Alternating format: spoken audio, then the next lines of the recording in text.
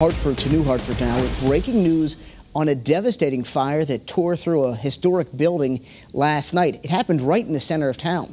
Channel 3 Eyewitness News reporter Shantae Passmore joins us now live from the scene. And Shantae, what can you tell us about what's going on there now? Well, Roger, we are learning that a Burlington firefighter is the one who is hurt after experiencing a serious medical issue at the scene. And we're also learning, as for the tenants, that they are all accounted for. Everyone is safe at this hour.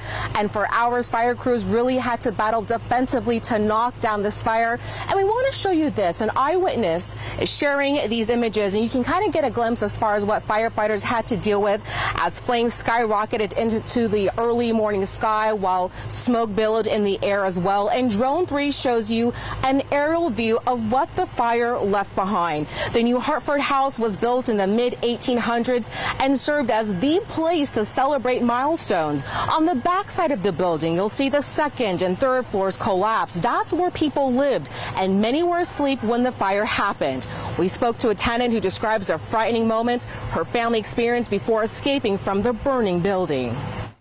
The window had exploded in, and a big backdraft flame came shooting in. Luckily, he was in the other room with us, and we grabbed our kid and we all just ran out the door without anything.